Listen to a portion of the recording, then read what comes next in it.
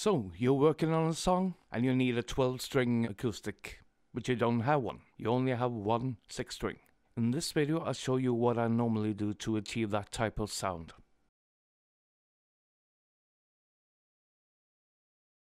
Hi, and welcome back. If you're new here, I'd love it if you subscribe and click that bell. That way you won't miss any upcoming videos. Sometimes you want that 12-string type sound in a big pop rock mix or something like that. And you only have the one 6-string. And the answer then is a capo. Many other engineers and musicians will use a second acoustic strung in that so-called Nashville tuning.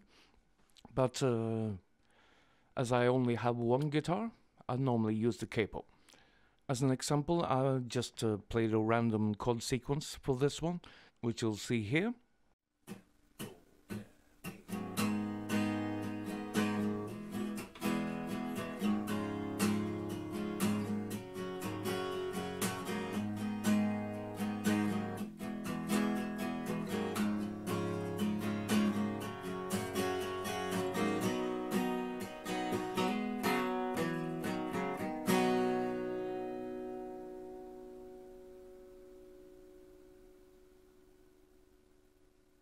To get that 12-string-ish type of sound, what you do then is use a capo and transpose it.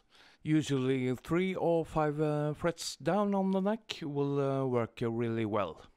To do this really helps having basic theory knowledge, makes it a whole lot quicker and easier. So here's the second take with the capo.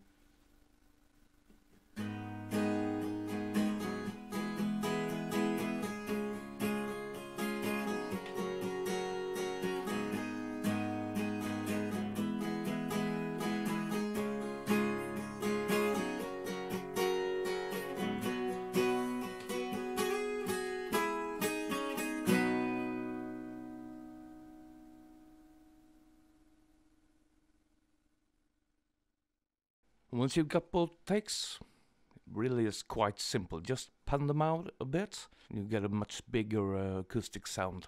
And here's both of them together.